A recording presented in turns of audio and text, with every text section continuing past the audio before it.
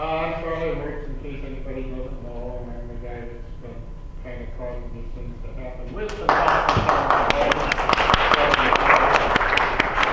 before we get to the main program, I'll just mention we have light refreshments, what I've been promising. You never seem to get it right, and I don't have a lot of stuff left over, but that's the way it goes. I've used up now this meeting the last of the money I had from Dooley.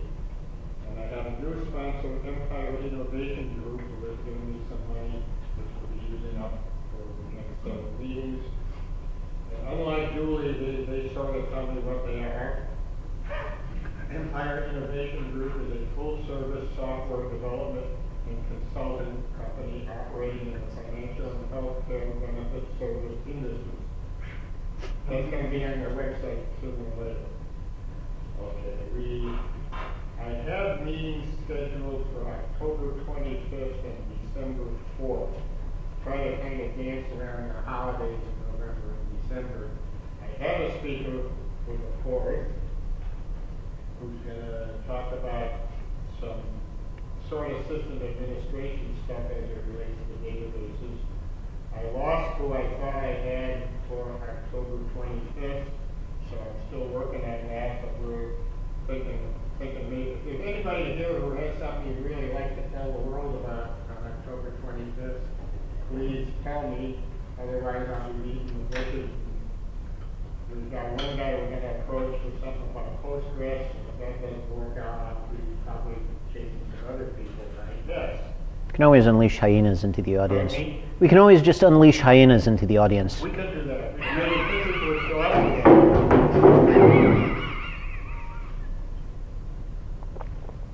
I think he just volunteered to speak. Well, what is your topic? Okay, so without further ado, we have the world famous Professor Oliver Kennedy here, who's going to tell us some good stuff about programming languages and databases. We'll all walk out with our heads about this big. Okay. Yeah, more like, you know. If you want more of my intro, you'll have to make it. Well, as Charlie said, my name is Oliver Kennedy, and I teach here at UB. I do research, and today I'm going to talk about some of not the research that I'm specifically doing, but some tools, techniques, and various other things that I've picked up from colleagues in an area called programming languages. So, in spite of the talk, in spite of the title of the talk, I am actually, as Charlie said, in databases. So, what do I mean when I say programming languages? Because it's a bit of an overloaded term. Well, there's an area of computer science called programming languages, which focuses on kind of two general directions: analysis of code and compilation of code. So basically figuring out what kind of properties a piece of code has, and one direction that kind of looks at how do I take a piece of code and turn it into a slightly different piece of code.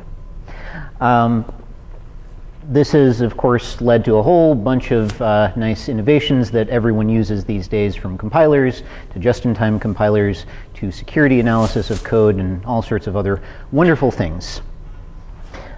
But that's not what I'm going to talk about.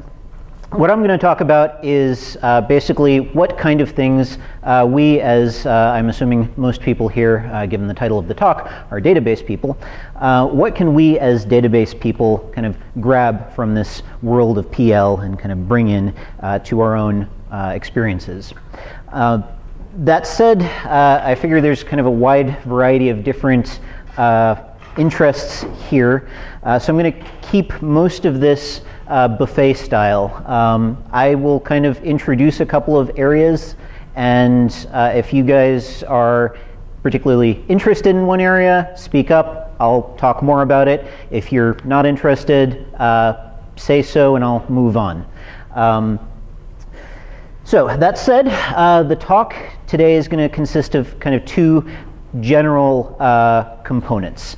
Component one, I'm going to talk about three lessons, or three kind of problem-solving approaches that are quite common in programming languages that I think there's a close connection to work that we would do as database programmers, database users, database developers, database X's. The other half of the talk is going to go a little bit more rapidly.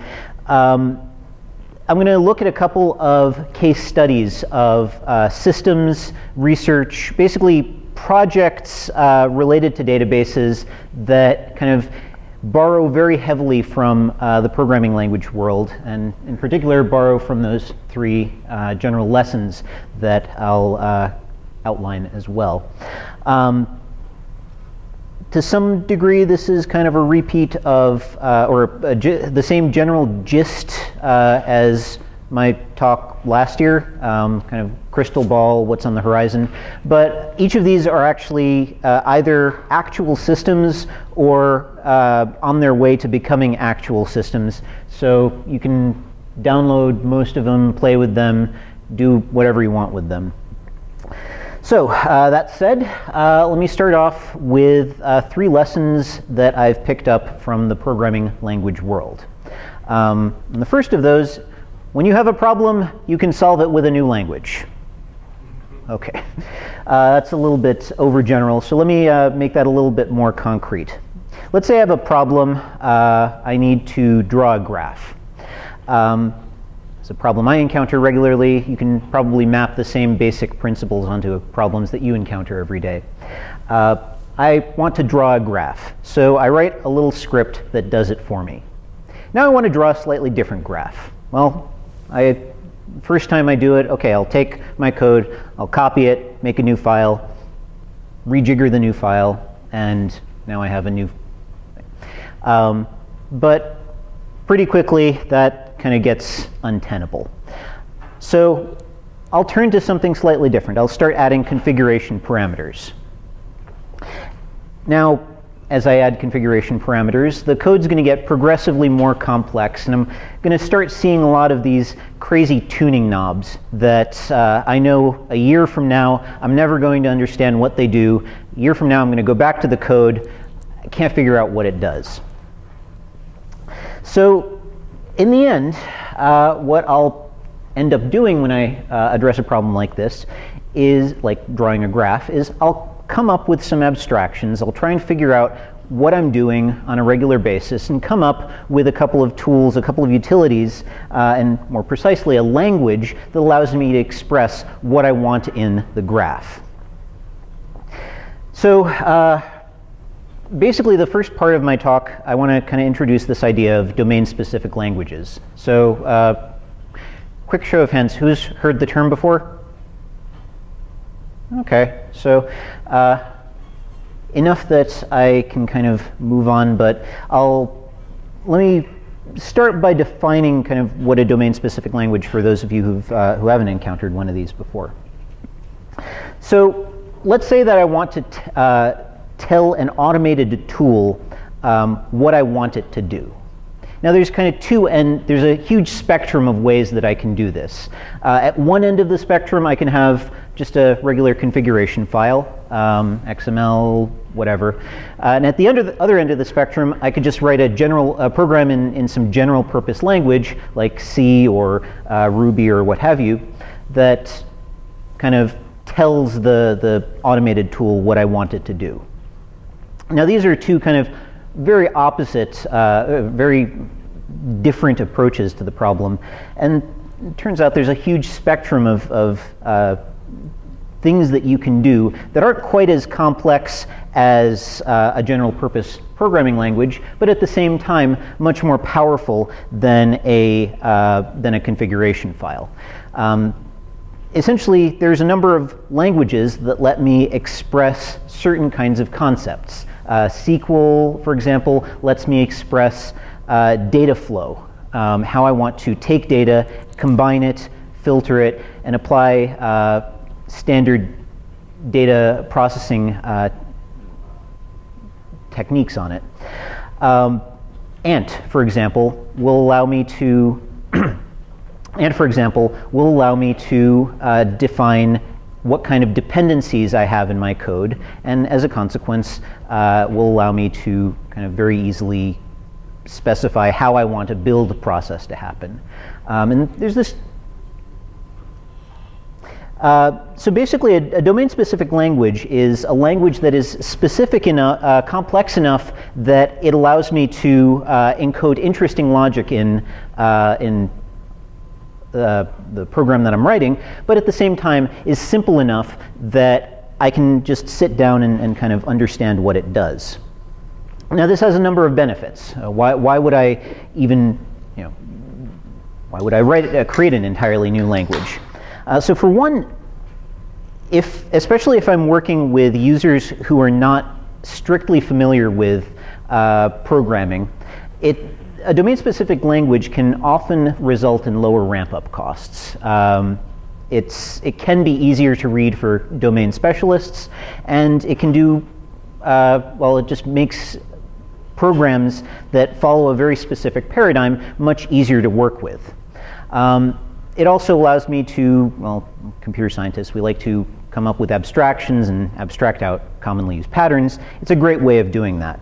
And also, and this is a little bit less, a little bit more tangential, but you can also do interesting optimizations if you know the details of what you're trying to accomplish. Let me give you a few examples of this. Well, it doesn't have to be super readable. Here's a complex piece of code from a language called, in a language called Diderot, and this is targeted at at physicists. Now, physicists, there are plenty of physicists who know how to program in C and such, but one interesting feature of this language is that, one interesting feature of this language is that you can actually use math symbols in Unicode to actually convey ideas. So for example, over there I've got the gradient of f. That's something anyone who even doesn't necessarily have programming experience can sit down and understand that that little thing represents the gradient of f. It's a little bit weird to program in, but it's very easy for domain specialists to read. You can also encode common patterns and abstractions using this. So my example of drawing graphs earlier, there's certain kinds of things that occur very frequently. I'll want to set the range of a plot. I'll want to set where the key appears, various preferences, and that's... All right, no one nap here. So for those kinds of things, I can abstract them nicely with these very short lines up here, while at the same time retaining the ability to do sort of complex data transformations in the code itself. And finally, there's some nice opportunities for optimization. So there's a domain-specific language called SGL, which takes, this is designed for building simulations, can actually take this simulation program, and it's designed in such a way that all of these simulation programs boil down to something that looks very much like a SQL query, which it can then do some very aggressive optimization on and produce really, really impressively performant simulations for very, very large-scale worlds. This is targeted at games, but you can use it for a bunch of other things. Not that games aren't awesome. So domain-specific languages give you a huge amount of flexibility for creating, for telling specialized programs how to work and for solving specialized problems. That said, there are certain cases where you don't necessarily, well, there's a lot of overhead that goes into writing a domain-specific language. And maintain, sure. Depends on, well, if you're targeting Ruby, that changes fast enough. Yeah, basically. So domain-specific languages are great, but before you create one, I'm selling them pretty hard, I hope. But you want to take a look. If can you create the language in a library? Sorry, can you create those features in a library? Is the only thing that's going to be accessing your code other code in, let's say, C++? Well, then it's probably a great candidate for just writing into a library.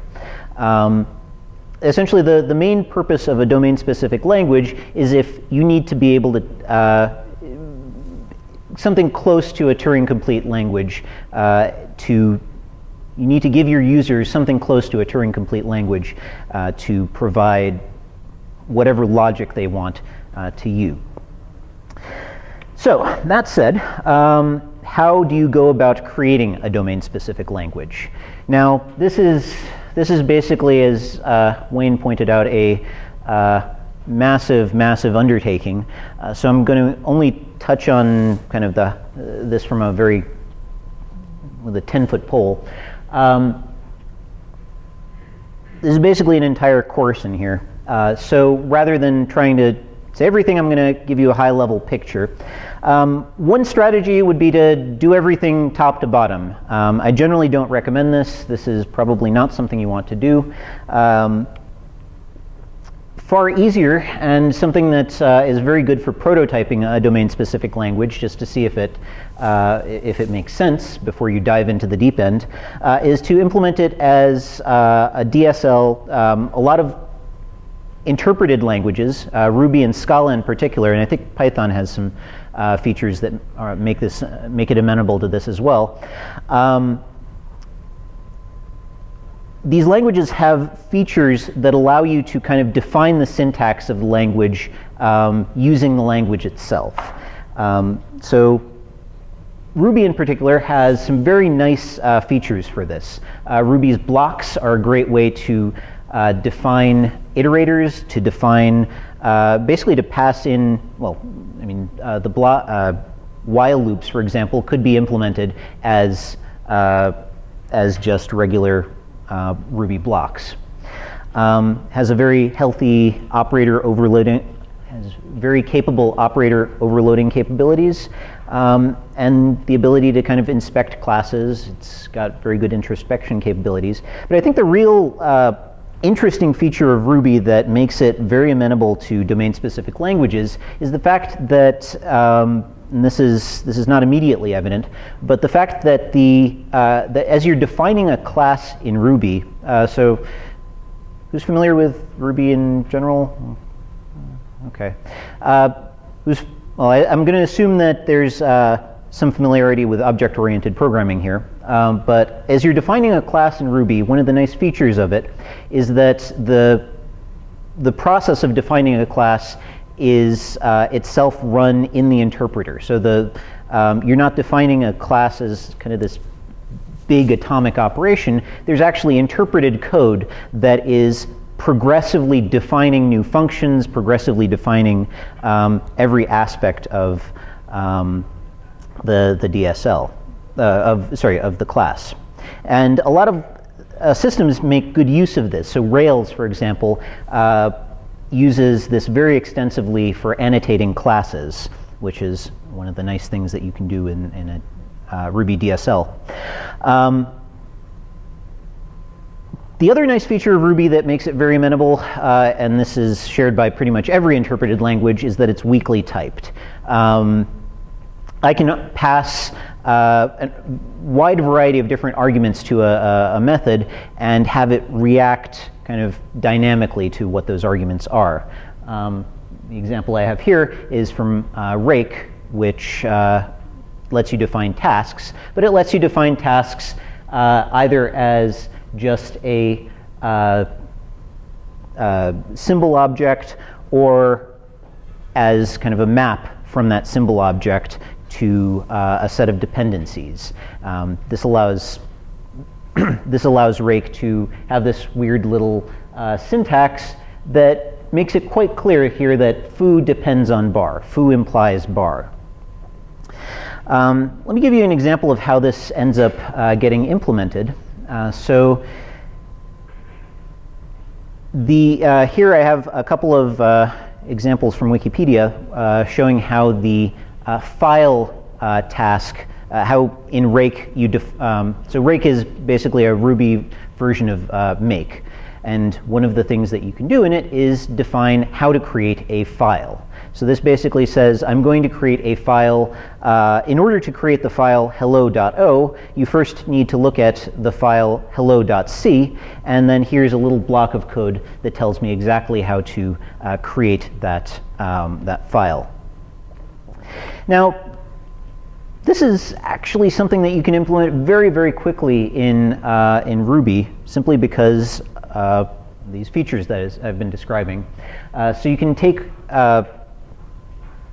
this do end following an arbitrary keyword is just a regular feature of the language. You can pass in an arbitrary block of code to any function, and that arbitrary block of code can get picked up by a by basically just as a regular argument to the function by prepending the argument name with an ampersand.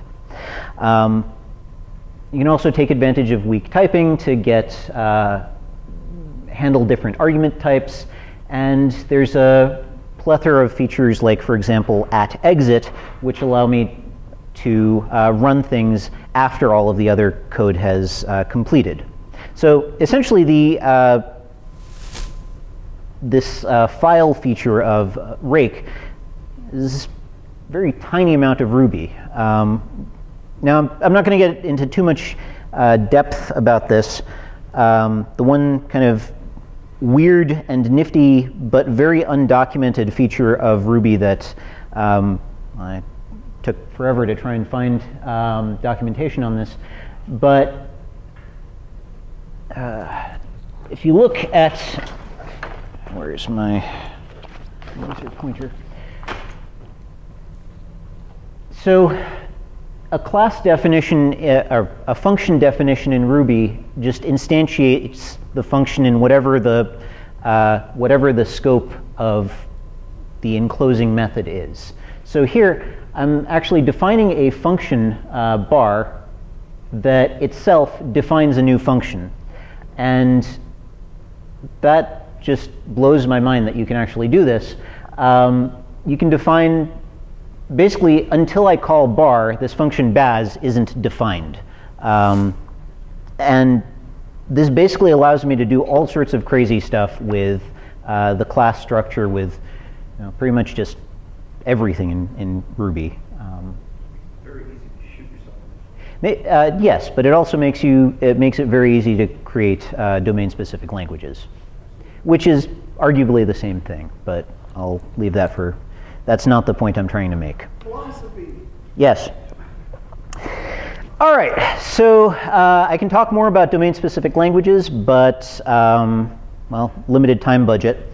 That's probably a talk in and of itself. One interesting thing is that the PostgreSQL database allows for you to do the same thing inside of itself. It has procedural languages, so you have PL, like Perl, PL Python, PL PGSQL. Yep. So it allows you to, inside of the database, create a DSL for working with SQL in arbitrary syntaxes. And translating arbitrary things into SQL. So there's a PL Ruby, for example. Yeah, yeah. It's not a whole language, but it's basically the language, the DSL where the language feels like Like SQL. well, you're working with SQL, but it feels like you're Working in. Huh. That might be an interesting talk. For October.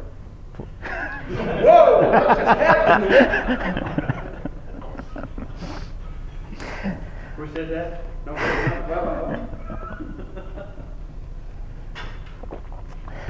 All right. So lesson number one. Lesson number one is create a language for it. Lesson number two. Let's say I have a solution that I've already come up with. That solution works for a couple of cases. Lesson number two from programming languages is that you can always take a solution that you've already made and transform it into something different. Now, that is in and of itself a very broad statement, so I'm going to focus on a specific instance of this problem and leave it to you to generalize. Two specific instances, to be precise. The first, let's say I have lots of small processes and I want to coordinate them. I want to coordinate them very, very quickly and efficiently. I could do this in Ruby, but in a interpreted language like Ruby, which would make it very easy to read, very easy to write the coordination logic, but at the same time could potentially be rather inefficient. I could do it in C++, but at the same time that would make it fast, but at the same time that would make it potentially a bit harder to think about the code at a very high level. And worse still, what if I want to be able to change this coordination logic at runtime? That could be quite tricky in either of these languages. Another example, let's say I'm writing a database system or a large program that needs to have some kind of let's say I'm writing a large database system. I want to be able to embed some kind of logic into that program that I'm writing. For example, in a database system, I might want to provide external triggers. Now, I could implement plugins. I could take some C code that implements my trigger. I could embed it into that program, but well, this leads to code bloat. This means I need to implement a loader-unloader, and worse still, it makes it very hard to sandbox that code. So this, if I have the ability to arbitrarily load code into my program, well, that could lead to some security issues.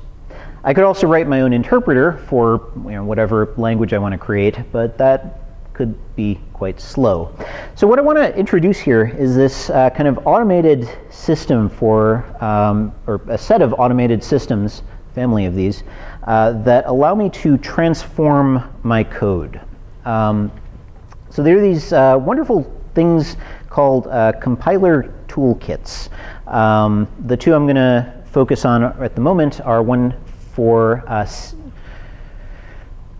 it's for a bunch of things, but essentially for C called LLVM, and one for the JVM called Graal, which has just started development by Oracle. The basic idea of a compiler toolkit is that they provide you with kind of the core machinery that you need to make arbitrary domain-specific languages is their main focus, but basically arbitrary dynamic code run very, very fast. And often this is done basically by taking whatever code you provide and compiling it all the way down to either machine code or Java bytecode.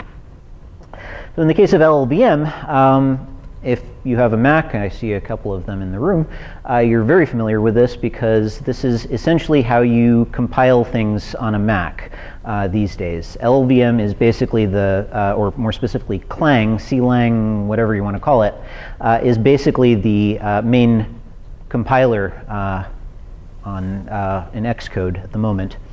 But LLVM is actually a much more rich toolkit. It essentially provides a pipeline with a whole bunch of front ends, languages that you can kind of feed into it, and a whole bunch of back ends or runtime environments. So, like I said, this is basically the way that Macs compile things nowadays. You take some C code and feed that into LLVM, and out pops some machine code. There's also interpreters. There's kind of there's a very rich set of tools, and kind of the really nice thing about this is that the basic pipeline is already there. So you can go from C or any of a number of other languages. I believe there's Scala and Ruby front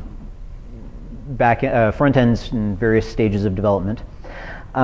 You can go from C all the way to machine code without any kind of, I mean, that's already there. What you then need to provide is kind of, you can plug into this pipeline wherever you want. So if you have your own domain-specific language, and I'll get to an example of this in the second half of my talk. If you have a domain-specific language, you can basically translate that language into kind of their internal code representation, the LLVM AST, and it'll optimize it for you. It'll then translate that into either machine code for whatever platform you want, or it'll just interpret it and let you run the code right then and there. And that's llvm.org, one cool system. Oracle also decided to jump into this game. They have recently, in the last year or so, started developing a system called Graal, which essentially allows you to plug into the JVM and more specifically into the JVM's just-in-time, or most JVM's just-in-time compilers. Now this is really kind of cool. Unlike LLVM, where you actually have to translate into its kind of internal representation, here you write an interpreter. That's all you need to do.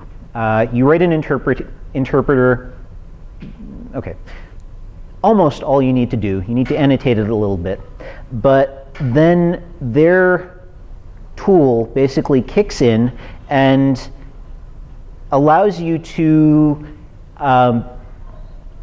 essentially takes your interpreter and produces JVM bytecode, or produces a compiler that compiles anything in the language that this interpreter interprets down to JVM bytecode, which it can then optimize kind of on the fly.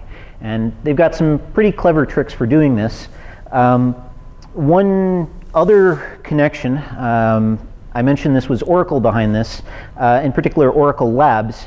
And the head of Oracle Labs, a guy named Eric Sedler, gave a really nice keynote recently at one of the major database research conferences, where he basically flat out said that it was his personal goal to make this tool chain replace the innards of Oracle. Now, why this is cool? This is cool because it basically means that using this compiler toolchain, you're going to be able to replace the innards of Oracle with whatever you want. You basically end up working with the core database for anything that you need, but let's say you don't like their join algorithm. You create a new one. Let's say you want to create a domain-specific language to replace SQL, well, actually would end up being easier than working with PL or trying to create your own version of PL Ruby or PL, what have you. And in fact, they have their own kind of PL Ruby plugins that end up. Long story short, I'd keep an eye on this because at least Oracle is going to be I'm anticipating that this will probably end up turning into kind of a central feature of Oracle in maybe 2 to 5 years. So anyway, these tools are kind of out there. LLVM is definitely the much more mature tool. It has a lot of nice front ends, and like I said, Apple's been supporting this for what is it, 5 years now? It's a much more mature platform, it's a much more mature platform, but at the same time, at least arguably, writing and translating to kind of its internal data representation, I'd argue is probably going to be a little bit harder than trying to write an interpreter for a DSL. So keep an eye on both of these. All right. Lesson 2, transform the solution. Lesson 3, analyze the solution. I have a piece of code. One of the kind of central tenets of programming languages is to be able to look at a piece of code, analyze it, and come up with interesting properties about it.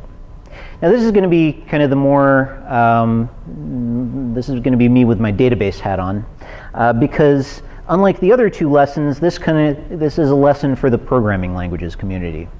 But it's a lesson that we as a group have the ability to teach them. Why do I say that? Well, if I have a code base, what a compiler will do, or many kinds of code analysis tools end up doing, is looking at data dependencies in the code. And what is a data dependency? Well, basically you've got a graph of kind of connections between different nodes, and you want to find things like reachability, distance, cost. This is something we've been doing for a while now. Debugging is basically I want to figure out when a given condition holds in the database. In the state of this program. There's actually a research group here that's trying to address this problem, looking at how to figure out when a given condition holds in the execution of a program. And what is an optimizing compiler? This is basically a find me all instances of a given pattern in this recursive data structure and replace them with something else. These are all problems that database people have been looking at and addressing and trying to figure out for a very, very long time. And more and more, well, code bases are certainly not getting smaller. Kind of hardly see it here, but that's 1.2 million lines of code in Android as of 4 years ago. It's only gotten bigger since then. This is a space where a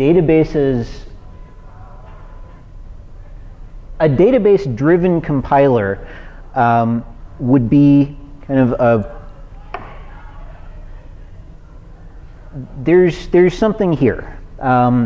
So I think kind of as the database community, it's our, in a sense, responsibility to try and figure out how our tools can be used to address programming language problems as well. Okay, rant over. On to some actual systems. So I'm going to talk about a handful of case studies where programming language techniques have kind of infiltrated various database design and development efforts. And like I said, all of these, with two exceptions, are published systems. So you can basically go out, if any of these are intriguing, you can basically go out and download, play with just about any of them. Even the ones that aren't have kind of are on their way to becoming published systems. So a couple of years down the line, you'll probably see some of these. All right. The first of these, a system called Hyper. Now, what is the basic? Excuse me. The basic observation of these guys is that if I'm trying to solve a problem, a data-driven problem, and I'm working with a relatively small amount of data, if I'm trying to solve a data-driven problem, I'm always going to be able to solve that problem more efficiently if I write handwritten C code. Why is this? This is because just about every major database system has at least some level of interpretation going on. Even if it's just trying to evaluate a small little piece of arithmetic, column A plus column B, and then aggregate over that result, that one little piece of interpreter overhead is going to cost you a lot. Now, this kind of dies down as you start getting, just-in-time compilation can save you a little bit, dealing with things like data databases that do SIMD operations. They compare against MonadDB, but vector-wise column stores are basically going to save you once you have kind of a sufficient amount of data that you're trying to process at a given time. But you're still never going to quite reach the performance of a hand-coded C program. So what their gimmick is that they actually plug in to LLVM. So they'll take a select query, they'll come up with an execution plan, just like any normal database system, but once they hit that execution plan, they're not just going to execute that directly, they're actually going to take it a step further and compile that down to something that looks kind of like C code. And then they're going to send that to LLVM. LLVM can then, well, it has an interpreter. It also has a fully fledged compiler to machine code behind it.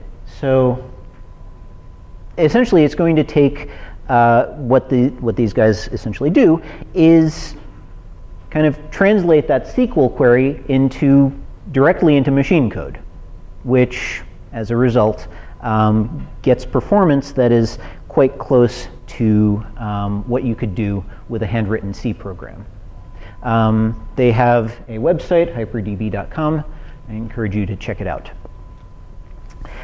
Here's where I'm going to get a little bit self-serving. Another point where I'm going to get a little bit self-serving. This is part of my thesis work, and has since been picked up by a number of very enthusiastic graduate students looking to make their names as well. DB Toaster is also a system that takes a SQL query and it compiles it down to a program. The gimmick here is that it monitors the query. So this is good for kind of incremental, well, I use the term incremental view maintenance lightly, since that tends to be, well, I don't know about you guys, every time I hear the word incremental view maintenance, at least before this project, I thought slow and crawl. Maybe the guys up here in front can say differently, but incremental view maintenance is... Anyway, long story short, DB Toaster basically makes incremental view maintenance fast, among other things, by compiling, it has a number of other tricks that it pulls, but one of them is that it compiles things down to either C++ or Scala. And as you can see, it outperforms, kind of the two comparison points here are a mysterious unknown database which certainly isn't Oracle, and a mysterious stream processing system which is very definitely not Streambase. Sorry, did I say that out loud? As you can see, the kind of two output formats that we create kind of end up being quite a few orders of magnitude faster than what the commercial database systems can keep up with. So again, if incremental view maintenance or kind of stream monitoring, well, data monitoring are up your alley, I encourage you to check out DB Toaster. Okay, so there's a couple of systems out there that take SQL queries and compile them down to the bare metal. What about program analysis? So about 5 years ago, a couple of guys at Berkeley came up with this idea called the COM conjecture.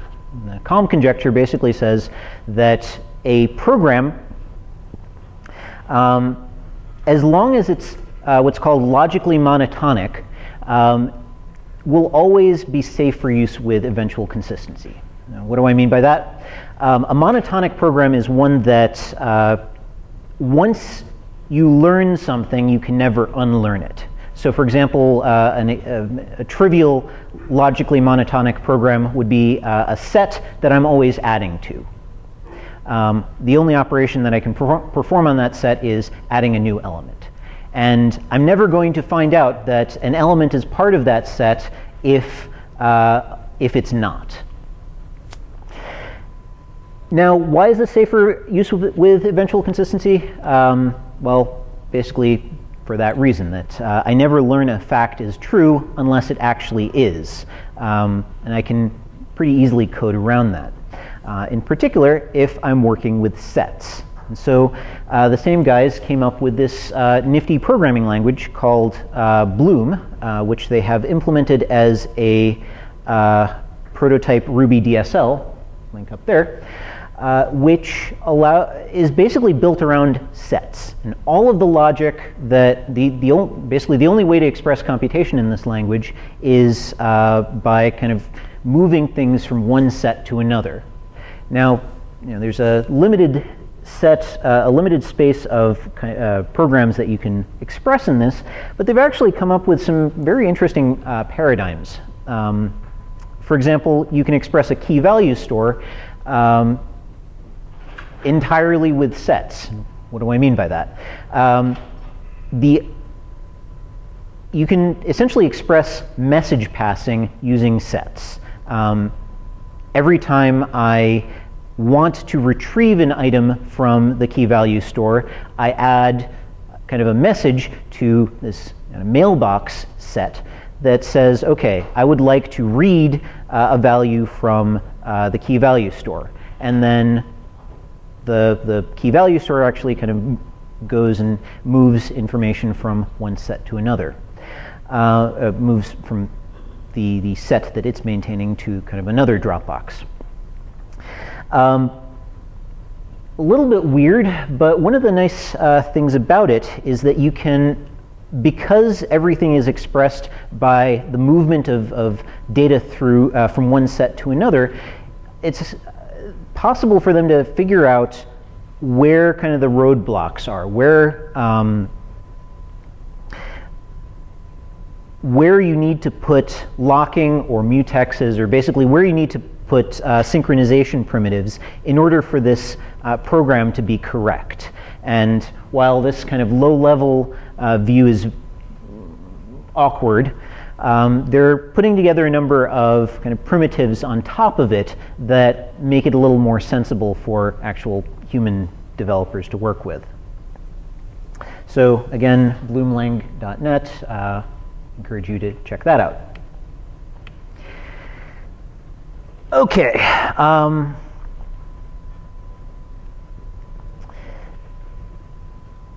The next one is just flat out weird, but also kind of cool. And this is one that I probably wouldn't expect to see as a published implementation for another year, probably 2-3 years. But just the idea of this is cool enough that I had to include it. So the idea is that you can provide, if I were to start with like a traditional, very simple, naive algorithm for some kind of process, let's say let's say I wanted to implement a join. The most trivial way that I could express that is as a simple nested loop join. Loop over all of the elements of S, loop over all of the elements of R, and then emit those that are the same. Now, this works reasonably, well, for some definition of reasonably, this works well enough if you're just in RAM, but as people decades ago realized, it doesn't work very well if you're on disk. So, well, the solution that they came up with several decades ago was, let's start buffering things into RAM incrementally, and we got the block nested loop join. So this worked well enough until we started getting cache. And, well, cache is really much faster than RAM, so now we want to do another layer of this. And it turns out that this basic transformation, buffering kind of data so that you loaded just enough that would fit in cache and RAM on disk, and on every other level of the memory hierarchy as we keep getting new levels. It turns out that this is a very almost procedural transformation that happens. 50 people write research papers on it, and it turns out it's basically the same cookie cutter transformation applied to algorithms that people have been using for decades. And so what these guys did is, well, it's a cookie cutter approach, a cookie cutter set of transformations. Okay, if I can do that, then maybe I can just automate the process of applying those transformations. And it turns out you can. So they start with a very basic naive algorithm, bubble sort, nested loop join, what have you, and apply a common set of algorithmic tricks, like, for example, block buffering. If I'm doing aggregation, I can maybe split that up using combiners, converting iterators to SIMD operations through loop unrolling. Basically, they built up a common library of every single, well, almost every single trick that people have tried to apply to algorithms to deal with new levels of the memory hierarchy, to deal with distribution, to deal with basically all of the crazy settings that and different machine architectures that we've come up with. And they have basically an optimizer. So you provide a specification for the hardware that you're running on. They pull out their bag of tricks, try every possible combination of tricks to, they apply every single possible combination of tricks, and they come up with an algorithm that is provably optimal for the architecture that you are running on. I don't know. Now this is pretty cool. And there's a link up there if you're interested. Okay. Last piece of self-serving, self-promoting content in this, this talk. A system that I've personally been working on called just-in-time data structures. So let's say I'm trying to come up with a solution to a data structure to address some kind of problem that I've been working on. Let's say, for example, I want to be able to do range queries and updates on, I want to store a set of records, and I want to be able to do range queries and updates on that set. Now there's a slew of different data structures that I might pull out of my bag of tricks to address that. A sorted array, a B tree, just a regular heap if I want to, don't care about reading from it. And each of those has trade-offs. So a sorted array, I can't really update it very efficiently, but it's going to be super, super efficient because everything is contiguous in memory, everything is, is right there. You get cache locality, you get everything. B tree is going to be much more efficient to update. I don't necessarily need to keep everything in one contiguous chunk of memory, but at the same time, it's going to be a little bit less efficient to read out of. And a heap kind of goes to the other end of the spectrum. So each of these data structures makes a fixed set of trade-offs. Now the question that we tried to ask is, can you change those trade-offs at runtime? And it turns out that you potentially can. So what if we had the ability to kind of start the data structure in as if it were a sorted array? So I do my startup, everything is nice and organized, and I want the read performance of a sorted array. Then I get a set of inserts.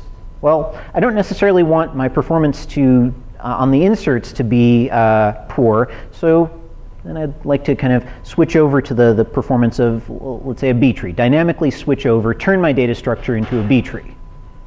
Now I could do that, be potentially quite expensive to do that. But then, as I get more and more free cycles, I'd like to kind of switch back to the performance characteristics of a sorted array, get better read performance. And so we came up with this idea called just-in-time data structures, and this is this particular data structure that I'm about to describe is actually available on GitHub. So the basic idea is that rather than having a fixed data structure, you instead have kind of building blocks for a data structure. So if I'm building a B tree, that B tree kind of has a very standard layout. I have these kind of B tree nodes that, well, they say, okay, if the value that you're looking for is less than something, follow the left hand, follow this pointer to my left. If it's greater, follow this pointer to my right. Standard, really straightforward. Whereas a sorted array is just one contiguous array of records. We can kind of step back and look at these as building blocks. So a sorted array might be one building block. A B tree node might be another building block. And so what we'd like to be able to do is kind of use these building blocks to construct something kind of in between. And kind of the key to this is one of the central ideas of programming languages, that you treat everything as a local transformation. What does that mean? Well, it means that you work with a lot of black boxes. So I have my original data, and if I want to model an insertion, I can model that as kind of a new building block. I can have a building block that says, take all of the records to my left and combine them with all of the records to my right. Union, essentially. So if I want to add a 3 to my data set, I can create a new building block that says, take whatever was in the data structure beforehand and add a 3. But that's not a sorted array. So let's say that I did have a sorted array to begin with. I could model the data that I could model the data after the insertion in 2 different ways. I could model it as this kind of union of 2 different sets, and I could model it as just an actual sorted array.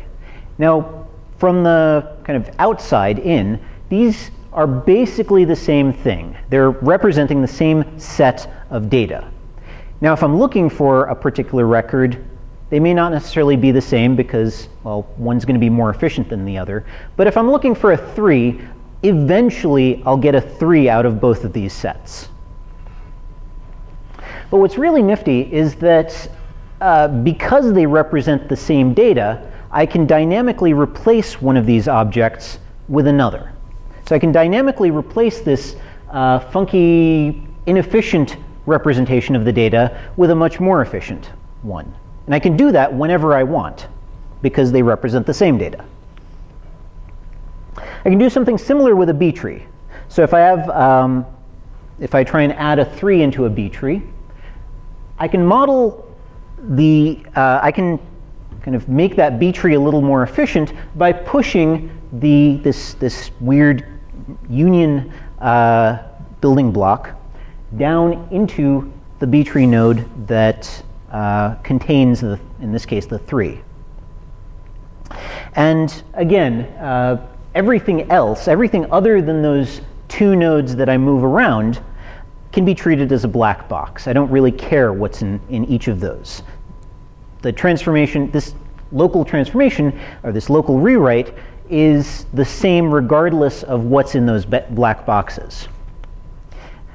I do this thing recursively, and eventually I get to a leaf where I can I can come up with a new B tree node.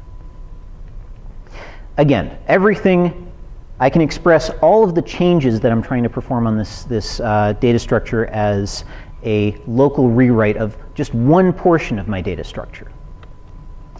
So what this allows me to do is have these weird hybrid data structures that contain some sorted arrays and some B trees. Or sorry, some B tree nodes. In this case, I have a B tree node connecting 1, 2, and 4, and 5, and I want to insert a 3 into it.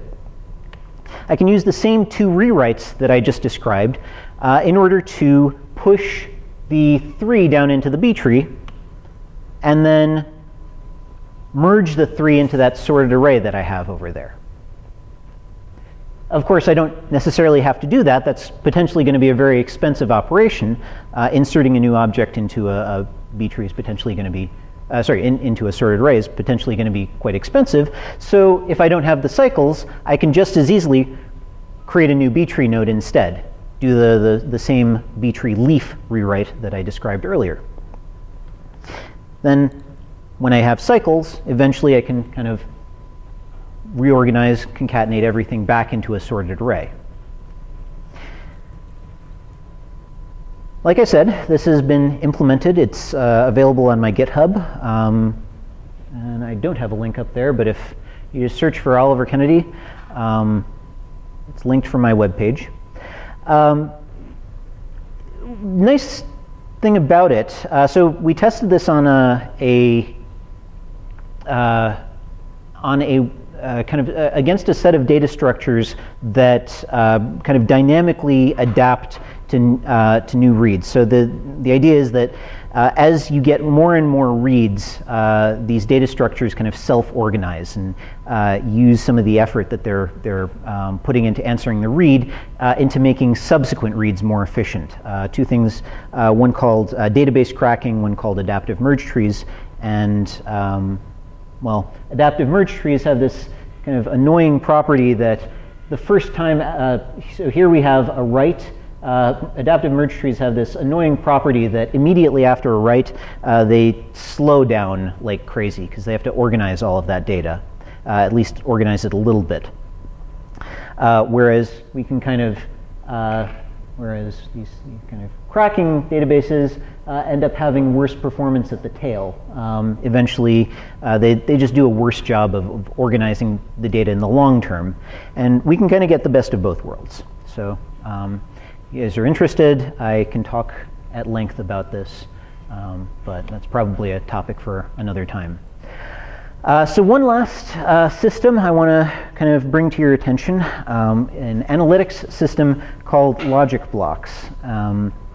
And kind of the nifty thing about logic blocks is that everything is a materialized view. Everything is based on a language called Datalog. If you've never heard of it, it has some nice features.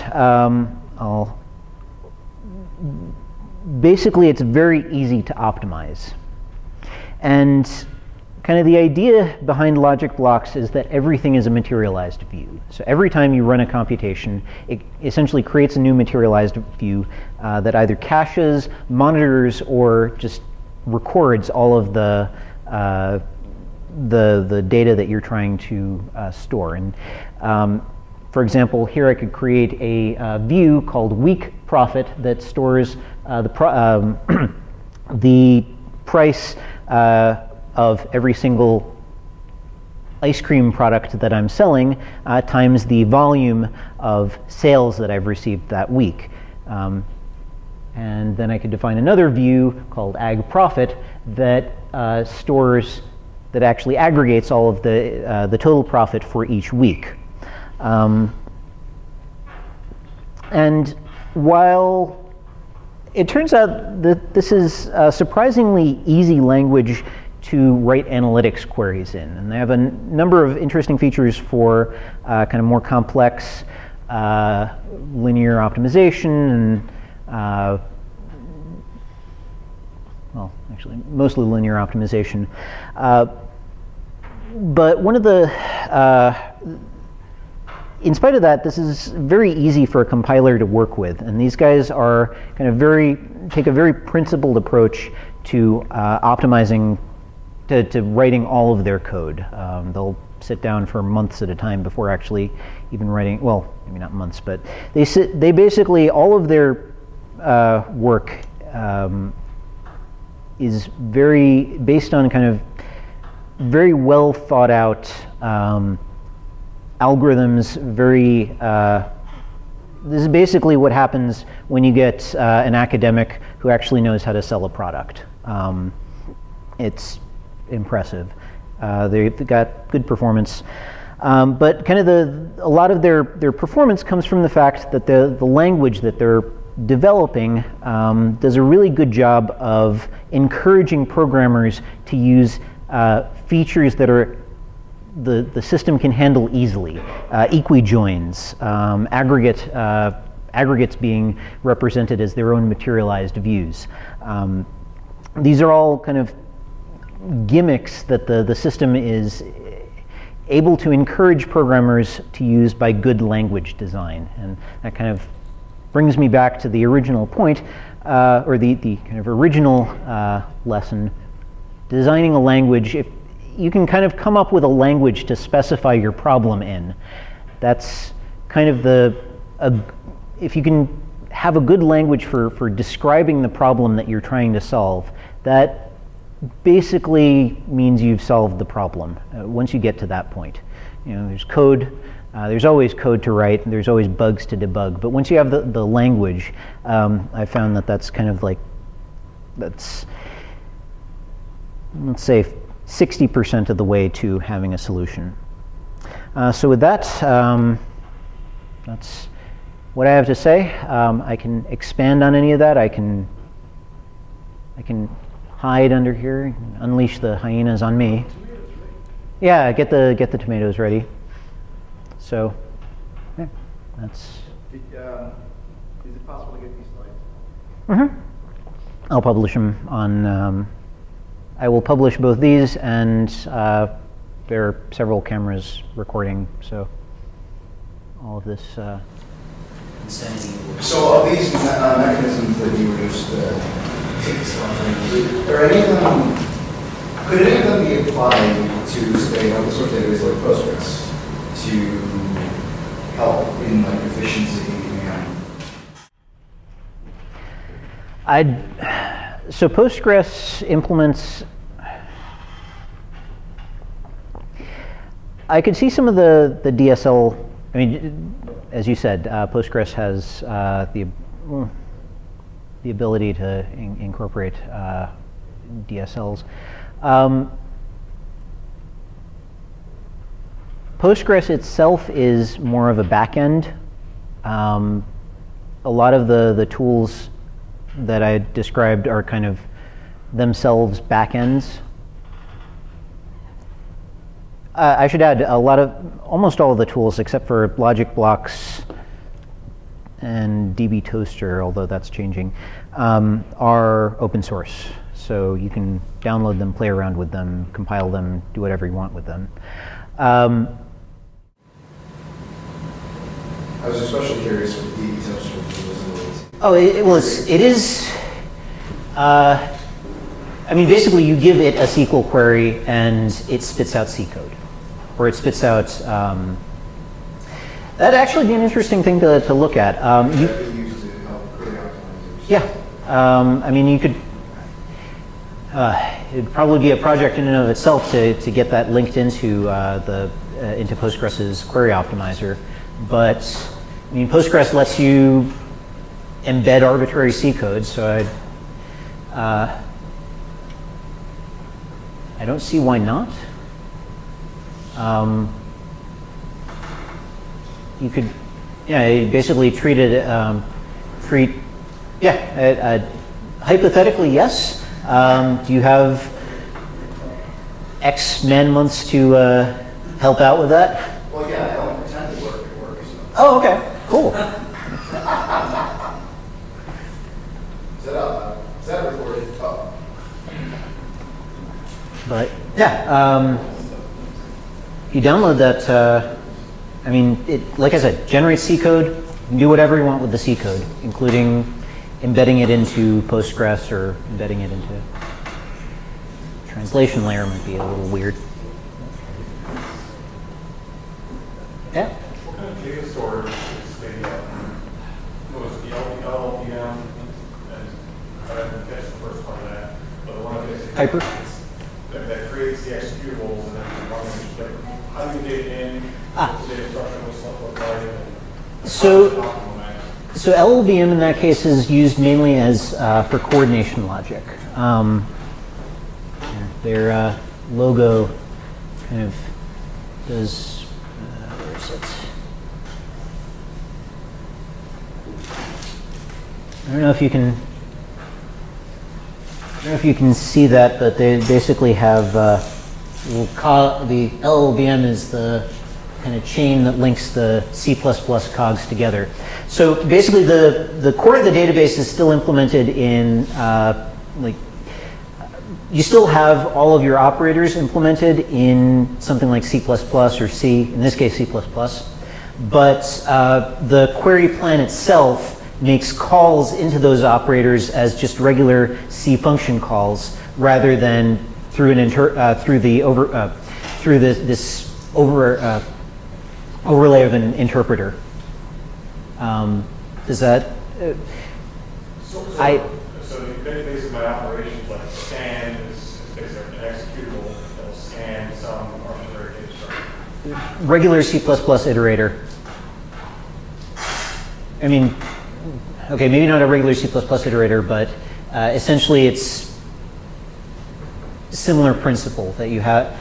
You turn a scan over a table into a for loop over whatever data structure is being used internally. No, but isn't the implementation of this, like, since it's a working product? Yeah. I mean, in order for that to work, it has to know what the data format is. Oh yeah, I mean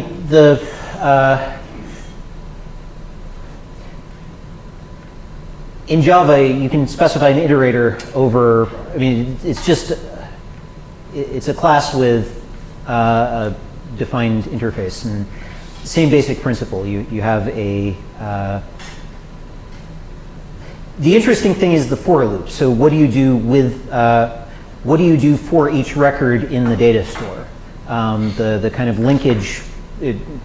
How do you retrieve a record? How do you construct the iterator? That's all. That can all essentially be hard coded for each data structure that you create. Off the top of my head, I couldn't tell you what specifically they're using, but I mean. So yeah, I guess the thing I was really trying to get is what's the benefit of like the problem they're trying to solve in this project. It seems like it's how do we decrease compute per element of X, Y, or Z. Yeah, exactly. Rather than, I mean, nominally you'd have to run an interpreter to kind of first figure out, okay, what am I doing for each for this record? What am I? Okay, I'm doing some arithmetic. What's the operator that I'm doing? Then I have to go through the unboxing overhead. What's the type that I'm working with? If you can compile it all down, I mean, you know the types of the data that you're working with. You know the class of the data structure that you're iterating over. You can hard code all of these, and that'll speed things up quite a bit if you can compile all of that away. In principle, is that semi-similar to what Hive does with Hadoop and having the average job sitting there and going around necessarily? But yeah, in principle, same. This is the operational you perform on the data. There it's taking advantage of Java's just-in-time compilation, but yeah, same basic principle. Except, yeah. Yeah.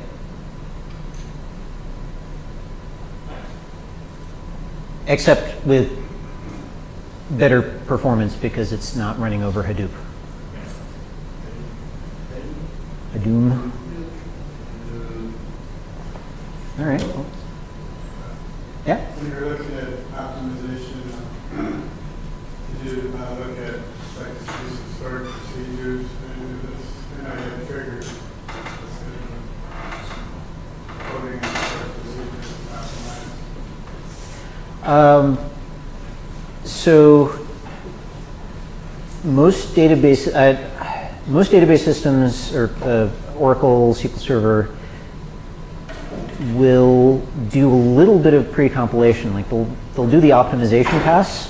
They'll figure out what the best execution plan is for the query, but there's still the overhead of an interpreter.